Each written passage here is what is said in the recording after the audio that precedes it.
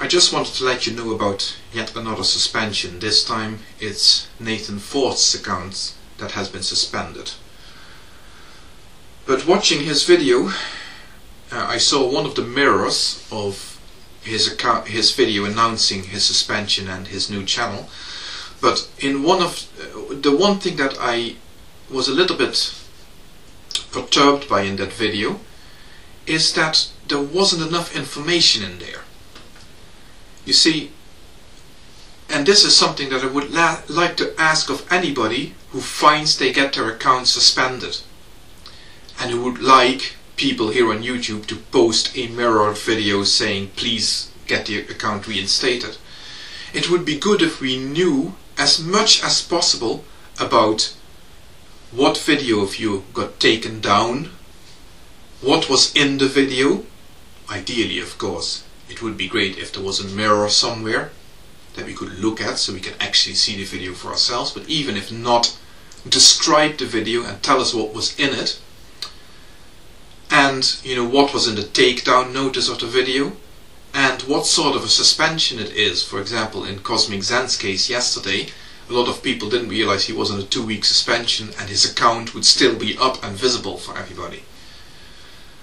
So that sort of information is relevant to us, so we can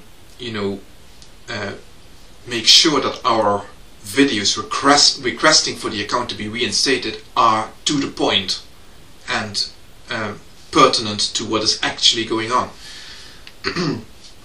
But also because looking at suspensions of the last week, I am getting very confused. An awful lot of people are pointing the finger at flagging campaigns, but from what I'm hearing, that doesn't seem to add up. It doesn't seem to add up at all. You see, looking at James Randi, for example, and the Randi Foundation, why that account was suspended, according to James Randi himself, it seems to have been some sort of a mistaken identification of copyrighted content, whatever that is. And the same with Cosmic Zen. It seems to have been a case of somebody or something mistakenly identifying the video as containing copyrighted content by Edward Current, even though Cosmic Zen did have explicit permission from Edward Current to use the material in question. And James Randi too said the material was from a friendly party that would be quite happy to give the permission to use it, and that has since been resolved. But obviously in both those cases this was not the case of somebody filing a DMCA.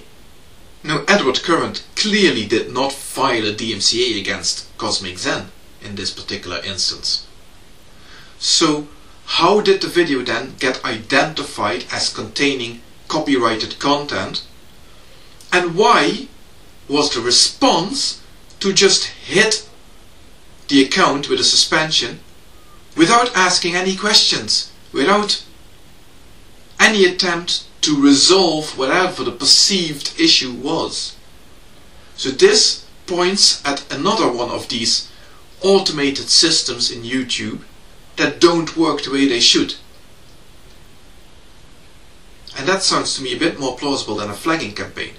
However, a flagging campaign is not unthinkable, because even though YouTube do reassure us that when videos are being flagged, that somebody will review them, and only if the flagging is deemed to be appropriate will action be taken against the account, the reviewers, if they are human beings at all, are only human beings, and they can easily be bamboozled by enough flags to be swayed to thinking that there might be something to it and then take action. So in that case, that is why it is so important for us people who are still here and who want to post videos saying like please reinstate these accounts, to know exactly what was in those videos that were taken down and that led to the suspension of the accounts. So please, please, please, if this happens to you, let us know first, so we can make a very direct and focused video asking for your return, and then get that one mirrored all over the place. I think we can beat this thing, whatever it is, right? I don't think, well, I don't know. I'm not even going to go there. I was going to say, I don't think there is real malicious intent here. I don't know. There could well be. But I also think that maybe this is just yet another technical fuck up.